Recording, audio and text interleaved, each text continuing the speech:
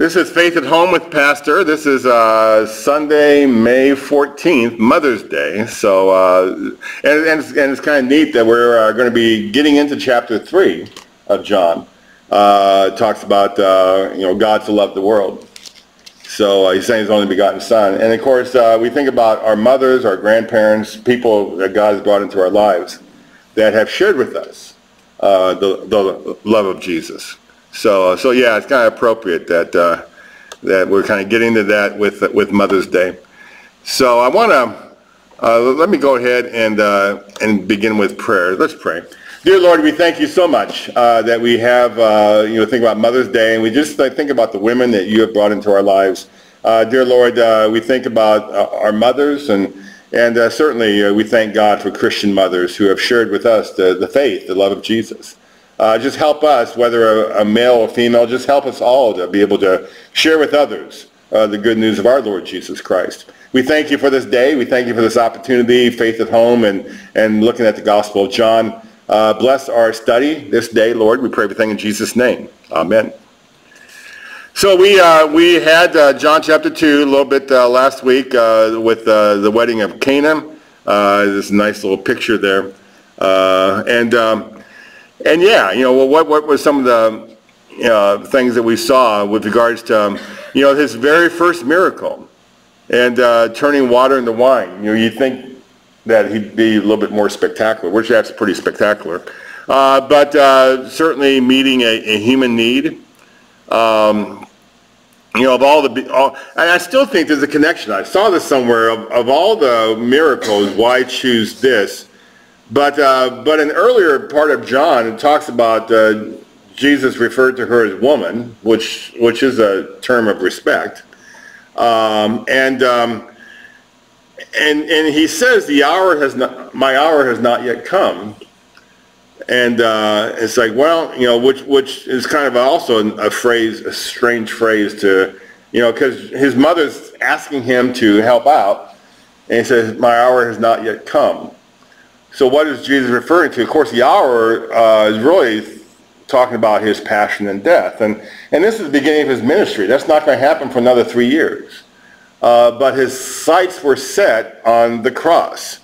And when we connect woman with the hour has not yet come, and it's like, well, it will quite soon. I think there's a connection with Genesis 3 where the prophecy of, I will put enmity between you and the woman, between your offspring and hers. He will crush your head, you will strike his heel.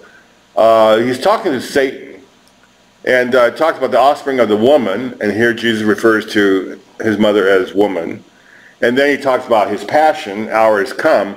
I think this is kind of a shout out to what happened in Genesis with the prophecy of the coming Messiah. And that hour that Jesus is referring to is that hour where he will come and do what was prophesied in Genesis chapter 3. And I think this kind of leads into what we have with verse 11. Let me read that. This is the first of his signs that he did in Cana in Galilee and manifested his glory. The disciples believed in him after he went down to Capernaum, his mother and his brothers and his disciples, and they stayed there for a few days. The Passover of the Jews was at hand. Jesus went up to Jerusalem. In the temple he found those who were selling oxen and sheep and pigeons, and the money changers sitting there. And making a whip of cords, he drove them all out of the temple with the sheep and oxen. And he poured out the coins of the money changers and overturned their tables. And he told those who sold pigeons, take these things away. Do not make my Father's house a house of trade. His disciples remembered that it was written, zeal for your house will consume me. One of the people will oftentimes try to point out Scripture and the apparent inconsistencies, and what they would say is contradictions. They'll point to the resurrection where it talks about one angel in one gospel, two angels in another gospel at the tomb, and of course, like I said, that's been debunked so many times as far as eyewitness accounts. Will differ, but the time frame, because all the other gospels talk about Jesus driving the money changers out of the temple, as taking place after Palm Sunday. So Holy Week.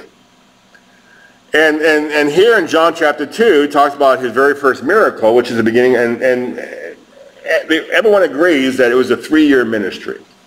Jesus began his ministry when he was 30, and it continued till he was 33. So 3 years ministry. And the driving the money changers out happened right before he went to the cross. And so this was toward the end of his ministry. And right after the miracle in Cana, we have the same thing referenced. So the timing seems inconsistent with the other Gospels.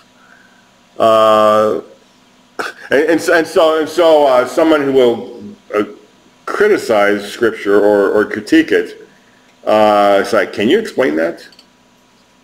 Can you explain that? And different commentators will say different things. Some will say, well, I mean, he certainly could have done it more than once. Who's to say that the only time that he drove money changers out was Holy Week, prior to his crucifixion. He went to the Passover many times, and so once when he was at the Passover, and it was a practice that they've been doing for some time, and so it would make sense that whenever he went to the Passover, it's like, there they go again. They're doing the same thing over and over again. When he did it during the Holy Week, it's like, that probably wasn't the very first time they'd done it. And so he could have certainly done it more often. Yeah, I mean, and that could be an explanation. So, I mean, certainly this isn't an inconsistency that it's not a microphone drop. It's like, here's proof above all proof that the Bible should not be relied on. But I still think John is much deeper than that. I really think the Gospel of John, there's some deeper meanings and deeper significances. And just as I mentioned about the hour has not yet come, we hear reference to Passover, and the passion of Jesus, his death and resurrection, throughout the Gospel of John. I think there's always kind of a shout out to what's to come. And so who's to say that this isn't already looking forward toward that Holy Week?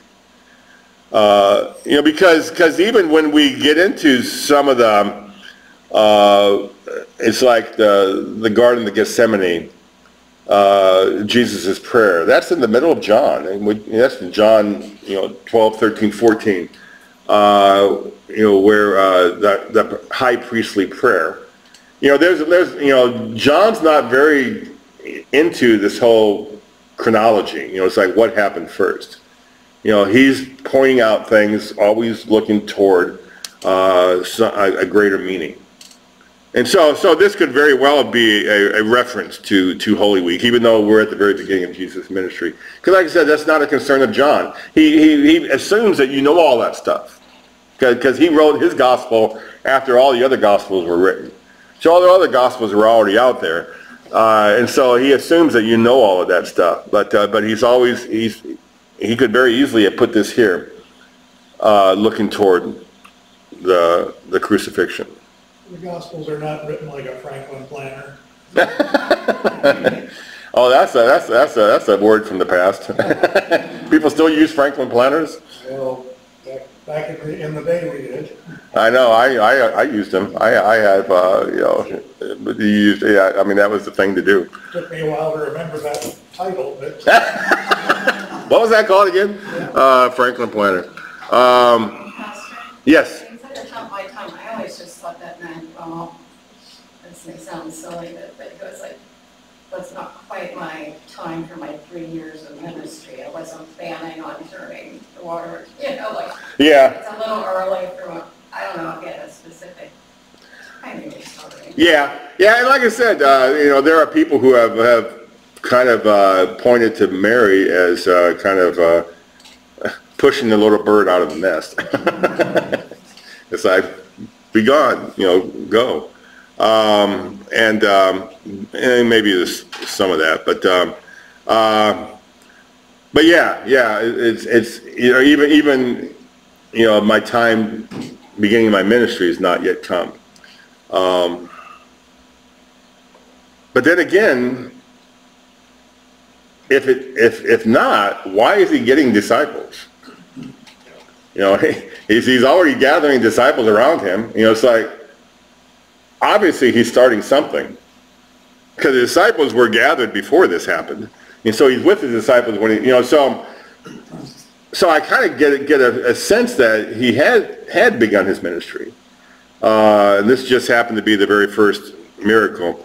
But to your point, it could very well be that it's one thing to gather disciples around you.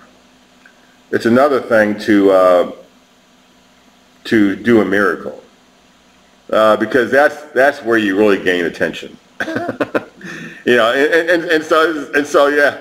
So up until this point, things were kind of not hidden per se, but he's kind of getting things going. But yeah, all of a sudden he does a miracle. But that's also kind of somewhat consistent, because how many times do you remember Jesus doing a miracle and telling the people, don't say anything? Keep it to yourself. And it's like, why is that? Why would he not want people to share what he's done? It seemed to always get out. Well, I know, yeah, it didn't ever seem to work, which did, Jesus obviously should have known that it's going to get out, maybe in his human nature. But I think part of that is he didn't really want them to try to force him to push his kingship, which that's not really what he came to do, not an earthly king. So I think there's always a danger in Jesus' mind that people were going to try to force him to be king in a way of which he did not come to do. So yeah, it's like, I don't want to be overwhelmed by all these people wanting, because many times Jesus kind of, it's almost like a rock star, he has to sneak away. It was, I don't know if the whole hype right now, the whole, Taylor Swift is a big thing going on right now. I don't know if you ever heard in the news with this Eras tour that she's doing. But anyway, I remember seeing a clip on Instagram or something. But they were pushing a janitor's cart that had mops and brooms and all that stuff. And I guess supposedly she was hiding in that cart as she was getting from one place to the next. Because just this hysteria going on. And so, yeah, Jesus, how many times did he sneak away? He got into a boat to go to the other side of the lake, and all of a sudden people went around the lake. So, anyway, Bob? Is there anything that gives us insight to Mary's insight to tell us, sort of, listen to him, he's going to do something special? Like that one could wonder what she knew. What might have happened at home. Because, I mean, Jesus is 30 years old at the time. Yeah. He's been working, we understand, in his father's trade as a carpenter. I mean, the household had to make a living somehow or another. Yeah, and one would wonder, what's happened at home that made Mary think he can handle this? Yeah. There's speculation, because I'm not sure we really fully knew what Mary knew. I mean, she knew something. She knew that there was something. I mean, from the get-go, beginning with the Magi. It's like beginning with Simeon. Well, that was after the Magi. You got the Magi. Simeon would have been first. Magi. We always think of the Magi at Jesus' birth, but he was a year and a half old at the time.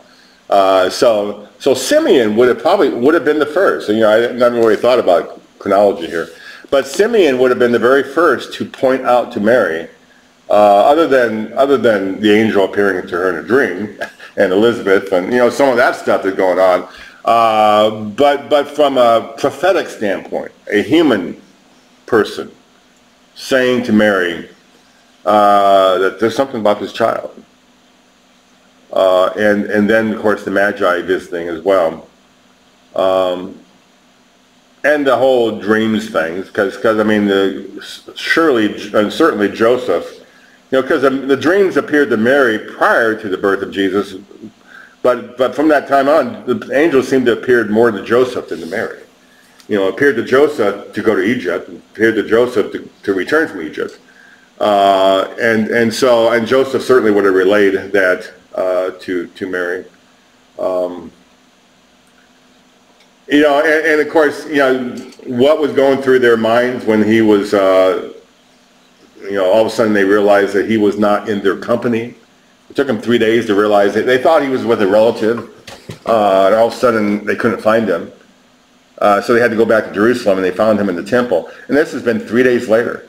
He's been hanging out in the temple for 3 days.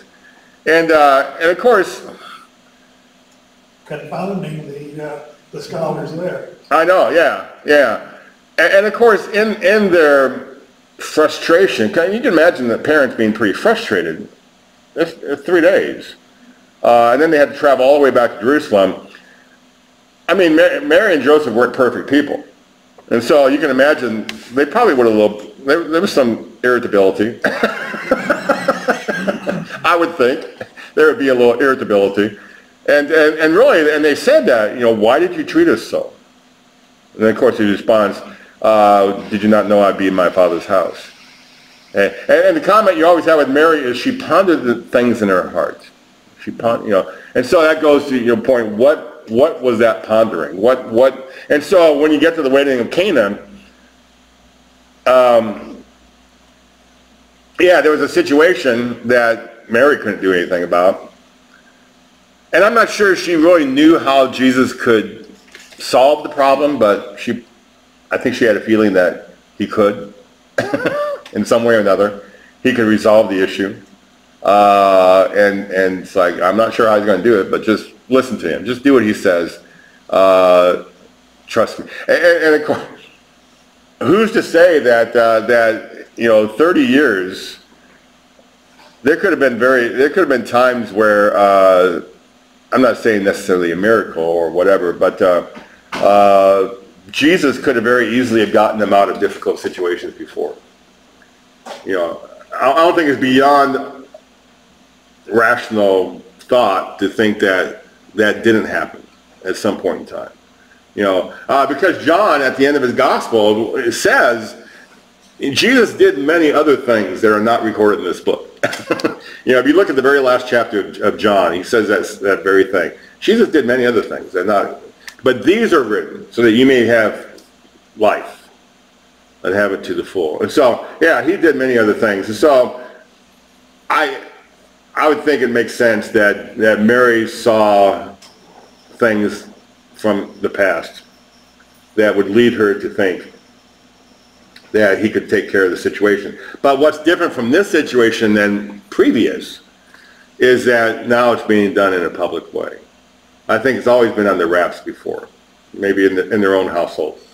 But now it's here public. And Jesus knew that once it's out there, then it's, there's no putting the toothpaste back in the bottle. And so many more things is to come. Interesting as we speculate that. And like I said, Jesus did and after that, driving out demons, miracles. There's a lot of things that Jesus did, and the Pharisees were observing all of this stuff. But we haven't gotten there yet. But what was the straw that broke the camel's back for the Pharisees? All of these miracles, healings, feeding 5,000, he did so many things. And the Pharisees observed all of that. It's like, just kind of let it go. But there was a point where Caiaphas, we cannot let it go anymore. This is it. This is the straw that broke the camel's back. And that event was the raising of Lazarus. Because when you had the raising of Lazarus, that's where the Pharisees got together. It's like, we got to put a stop to this. Because not only is he doing all these other things, he's now raising people from the dead. Which makes one wonder, it's like, well, why don't you believe? It's beyond understanding that he could do all these miracles, but now he's raising people from the dead. You would think that would be the straw that breaks the camel's back as far as unbelief. It's like, why wouldn't they all of a sudden believe? And of course, that goes to what I preach today and what I'll preach on Pentecost, is you can't believe without the Spirit. And the Pharisees and the teachers of the law didn't have the Spirit. Well, they humanly, what it amounted to is they worship their religion, their establishment, rather than, raising somebody from the dead. Shouldn't we pay attention? Yeah, you would think. Shouldn't you pay attention? After the resurrection, they couldn't find the body. You know that they searched for it. You know that they had to have searched for it. If they suspected that the disciples may have stolen the body. Came up with an alias for the guards. So they had to come up with a story. And they paid the guards off to say that they stole the body. Which is interesting that the guards would actually do that, because that was a death sentence to them. But somehow they believed the Pharisees, oh, that's okay, we'll take care of you. You won't die but so they had to come up with a story rather than believe, oh, maybe he did rise from the dead.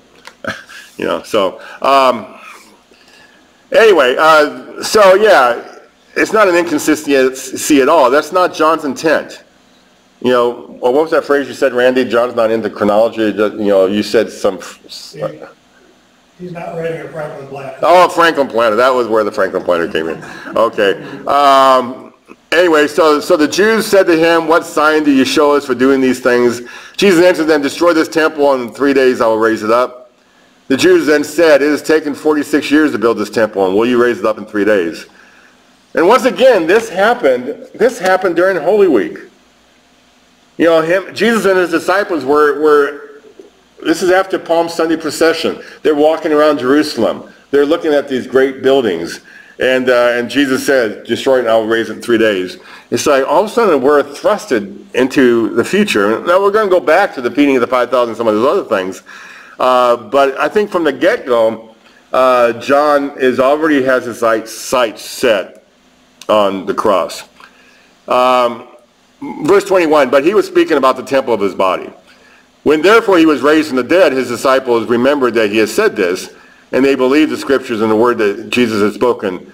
Now when he was in Jerusalem at the Passover feast, many believed in his name when they saw the signs that he was doing. But Jesus on his part did not entrust himself to them, because he knew all people, and needed no one to bear witness about man, for he himself knew what was in man. Now here's also something interesting that you don't see in any other gospel. You don't see spoiler alerts in the other gospels. You go in order. You don't talk about the resurrection before it happens. It's like all the other gospels are building up to the crucifixion, and then you got the resurrection. But John in chapter 2 says, oh yeah, by the way, verse 22, when he was raised from the dead, it's like, if you've read the Gospel of John and not read the other Gospels, you're going to say, what is he talking about raising from the dead? It's like if you're hearing about Jesus for the very first time, all of a sudden, talk about a spoiler alert. You've already read the end of the book before you read the rest of the book. It's like you just messed it up for me. You just already, like I said, John knows that you know all this stuff. And so he references the resurrection even though chronologically it hadn't happened yet. And so, therefore, after he was raised from the dead, the disciples remembered he had said this, destroy this temple in 3 days, I'll raise it up again. And I said this before, and I think it's pretty profound in that I believe everything Jesus said prior to his resurrection, he taught, he said, all the stuff he did was all intended to be looked upon in retrospect. That it wasn't until Pentecost, when the disciples were filled with the Holy Spirit, that they were able to look back and recall the things he said, the things he did. And then they were able to kind of put two and two together. It's like, oh. And of course, that is inspiration. You know, and of course, someone could critique Scripture. It's like, you know, how good is your recall? We're talking 3 years. You know, it was 2020. This is the fifth Sunday, sixth Sunday of Easter. Do you remember what you did 3 years ago? You know, and so you can say, you know, there's no way that we can rely on recall because we might mess up things. It's like you go on a fishing trip. That fish keeps getting bigger and bigger every time you tell it. But it was passed down through word of mouth often during that 3 years. Yeah. I mean, it wasn't like, oh, I remember back 3 years ago. Well, you know, Joe told me that. Oh, yeah, Jim said the same thing again a little later. Yeah. You know, so it's because it was all by word of mouth storytelling, it kept it fresh in their mind. And also you got to understand, they were much better at that than we are today. You know, they didn't have, you know, our attention span is so much shorter today than it was 10 years ago, 20 years ago, 30 years ago. Preachers are pretty much told, don't preach a sermon more than 15 minutes because you're gonna lose your people. My sermons are anywhere from usually 12 is my average, 10 to 15 minutes. If I go beyond 15 minutes, it's a rare thing. Now I'll go back 40 years ago. Pastors you grew up with, did they ever have 12-minute sermons? It went beyond 20 or 30. I'm guessing 20 at minimum. 25, probably even 30. And I don't think that was, of course, as a kid, we probably didn't like that. But I mean, for the most part, I don't think that was a big deal because we had a much better attention span. Today, not so much. But at the time of Christ, they relied on oral, it's called oral tradition, you know, where you shared stories, and so yeah, their memory was much better than ours is today. So I give them credit to that extent. But the point I really want to make is that's the definition of inspiration. That God enabled them to remember. The two men on the road to Emmaus, you know, they were recalling all these things, didn't make sense, but Jesus opened their minds to the Scripture when he was speaking with them. And that's when they later relayed to the disciples, like, it was amazing. This guy spoke, and he just opened our minds. I think that's inspiration to a certain extent. God opened our minds, and then God opened the minds of these writers. So that they were, and so everything Jesus taught and said and did was meant to be looked upon in retrospect. And so after the day of Pentecost, and really it was not just the resurrection, but you know, one story I always think is kind of humorous is when Jesus was ascending into heaven. That's going to be this Thursday, the ascension of our Lord. When he ascended into heaven, the very last question the disciples asked of Jesus, you know, you have one more question to ask. What are you going to ask? You got one more. And they said, are you going to restore the kingdom to Israel? That's the very last thing they asked of Jesus. Are you going to restore the kingdom to Israel? It's like, had you not been listening? You know, it's like, I'm not here to restore the kingdom of Israel. That's not, I'm here for a spiritual kingdom, not a political kingdom. That's not why I came. You know, but Jesus wasn't mad. Jesus didn't scold them. Jesus simply said, go to Jerusalem, just stay there for 10 days.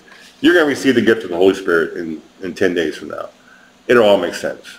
So it's like, you know, don't worry, it'll all make sense. and so they went back to Jerusalem. 10 days later, Pentecost happened, and then all of a sudden they were enlightened and they understood. And so then they were able to look back 3 years ago to this event, or whenever he said this, which I think is Holy Week, but still look back and he said, yeah, I remember him saying destroy this temple in 3 days. I didn't understand at the time, but now it makes sense because he died, rose again 3 days later, and he said that I'm referring to my body.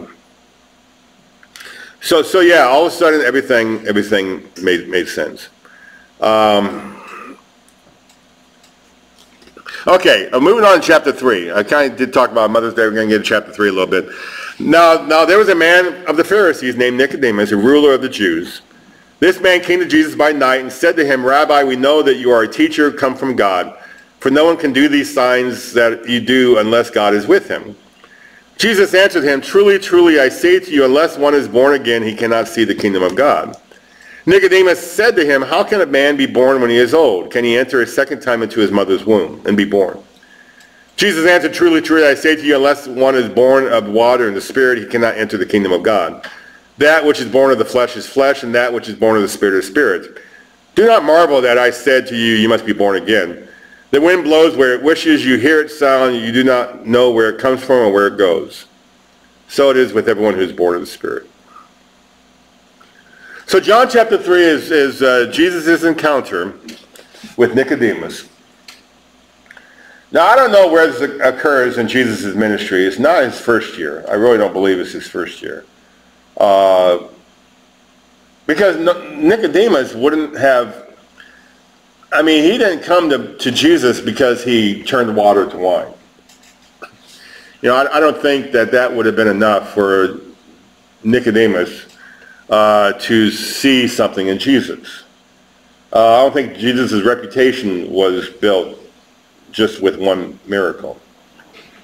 I'm sure several things have happened up until this point that led Nicodemus to be a true believer. He'd be someone who's like, you know, I don't think we can dismiss what Jesus is doing. And these other Pharisees might dismiss it. I don't think we can. And so he appears to Jesus at night because he's still fearful. He's afraid of the other of the other Caiaphas and Annas and Caiaphas, the leaders, the high priest. He's worried that what they're going to do. And now later on, when Jesus died, him and Joseph of Arimathea, they were bold enough to ask, for Jesus' body. And I think some of us know that not all Pharisees were unbelievers. There were many Pharisees. When they had that trial in the middle of the night, there were a lot of Pharisees that weren't happy with Caiaphas. It's like, what are you doing? And even how the trial came about, it's like, this isn't right. Did they speak up? Maybe not, but I think they probably shared their displeasure and questioned. They eventually went along with it, but I'm sure that they questioned, is this really right? And Peter and John, when they were preaching, there was a Pharisee that his name's escaping me right now. You remember who that is in the book of Acts? Gamaliel. Okay, Gamaliel, thank you. Yeah, he's like, if this is of God, there's nothing we can do to stop it. If it's not from God, it'll fall apart. It'll just go away. Yeah. And he said, you might find yourself fighting God, Buster. Yeah, I know. Yeah, that's not a good thing to do. That's not very wise. So yeah, Gamaliel wasn't necessarily a believer. He wasn't a follower of Jesus after his resurrection. He still thought there was, he still was true to the Jewish faith. Still thought the Messiah was going to come. But at least he was wise enough, unlike Caiaphas and some of these others, at least he was wise enough. He'd be along the same ilk as Nicodemus and Joseph of Arimathea. Although I believe they were believers, Gamaliel still was smart enough to say, if this is of God, there's nothing we can do to stop it. So why are we, just let it play out. And when it played out and when it didn't go away, did Gamaliel believe eventually? We don't know. There's rumors that some people believe that Pilate became a believer at some point in time. We don't know. Gamaliel could very well have been a believer at some point in time. We know that there were people higher up in Rome. John has always believed that John, new people in the Roman court. And, that's why I think John was able to get access to Pilate's courtyard. It's like, when most people wouldn't be able to get access, I think John was able to get access. So many people believe that John somehow or another had some inroads. But anyway, that's so that whole kind of thing with Nicodemus. Of course, him, like many of us, just from a human standpoint, couldn't get the spiritual understanding of Jesus' words. They just kept on thinking logically. It's like, what do you mean, born again? You can't enter a second time in your mother's womb. And of course, going on, Jesus eventually is like, are you a teacher? You don't understand. It's like, I love that phrase of Jesus. Nicodemus said to him, how can these things be? Jesus answered him, are you a teacher of Israel, and yet you do not understand these things? I think that's one of the funniest things that Jesus ever said. It's like, he's always very professional. But finally, just like, you can tell it's a head scratcher for Jesus. Are you a teacher and you don't understand these things? Truly I say to you, we speak of what we know and we bear witness to what we have seen, but you do not receive our testimony. If I have told you earthly things you do not believe, how can you believe if I tell you heavenly things? No one has ascended into heaven except he who descended from heaven, the Son of Man. And as Moses lifted up the serpent in the wilderness, so the Son of Man must be lifted up, that whoever believes in him may have eternal life.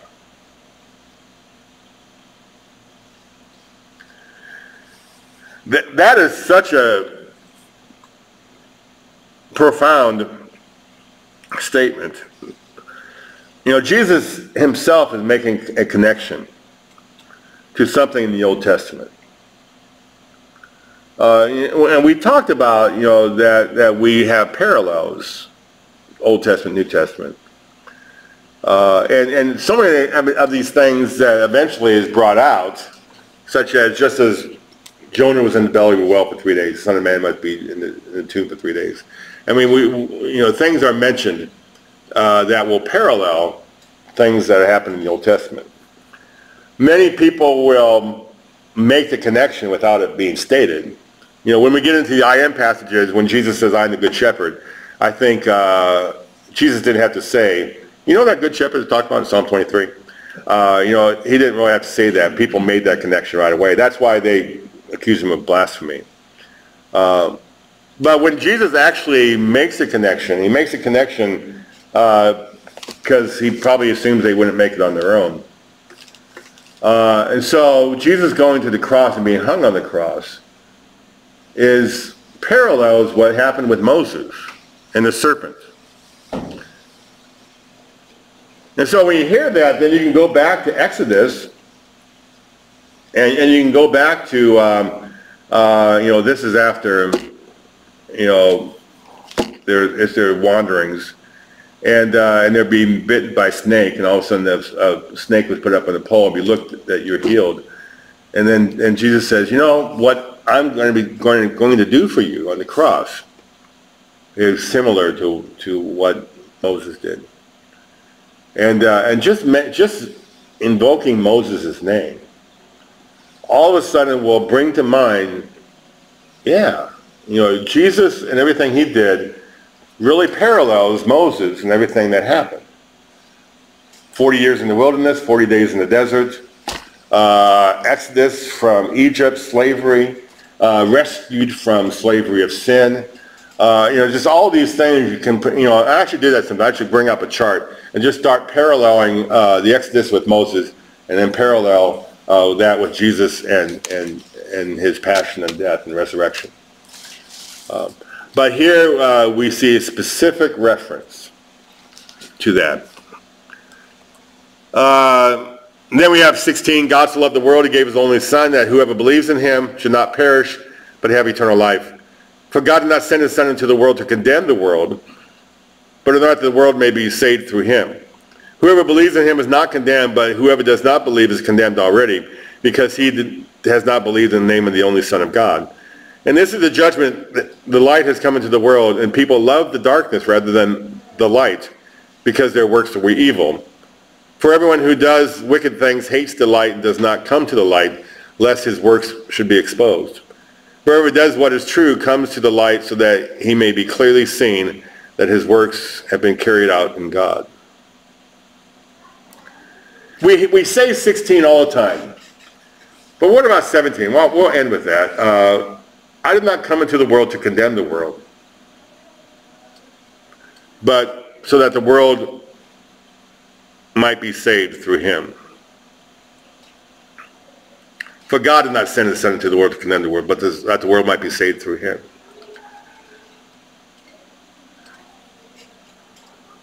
Really? I mean, what's profound in that statement is we're saved through Jesus. But if we don't have Jesus, we're condemned, but it's not Jesus' fault. And I think that's what's pretty significant here. And that kind of goes, I'm getting too theological here, when we talk about double predestination. In the Baptist church, Calvin thought of double predestination, that God predestined some to be saved, some to damnation, some to salvation, some to damnation. No, God does not predestine anyone to damnation. That goes strictly, verse 17 of John 3 is just one of many illustrations. We're damned not because of God. We're damned because of our own sinfulness. God did not send his Son into the world to condemn the world, but to save the world. And if you don't have faith, if you don't believe in Jesus, you're not saved, but it's not because of God. It's because of your unbelief. It's because of the hardness of your heart. Because you love darkness more than light. You don't want to come to the light. And I think that also brings out, why is there so much hostility toward Christianity? And of course, people will say that, and I read all the time in Facebook and Instagram and all that stuff. It's like, what do you mean Christians being persecuted? It's like right now is a perfect example. You guys are able to go to church. You can worship. Nobody's knocking on your doors. No one's telling you to not worship. And it's true. We have a lot of freedoms that not all nations have. And then we're in a period of time where not everyone was free to worship as we are today. So yeah, there's a lot of privileges. But that being said, Christianity is still ridiculed, and there is persecution. And why are people so unbelievers, so irate with Christians? Because Christianity is not really us, but Scripture. Christianity exposes the deeds of darkness. It exposes evil. And when you like a particular evil, you don't like that to be exposed. And so you get very defensive. And that defensiveness will cause you to, so there's no, people say that, well, I'm neutral. Live and let live. You believe what you want. People will say that, but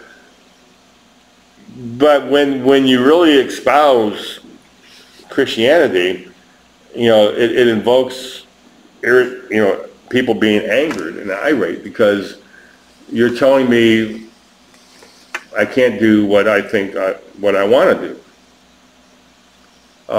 And you can talk about pretty much any sin. I think that's part of it. We're pro-life. We're pro-life. And when you talk about, telling a woman what they can do with their body, I mean, it's like, and so you get angered because you're being told something that, you don't want to hear.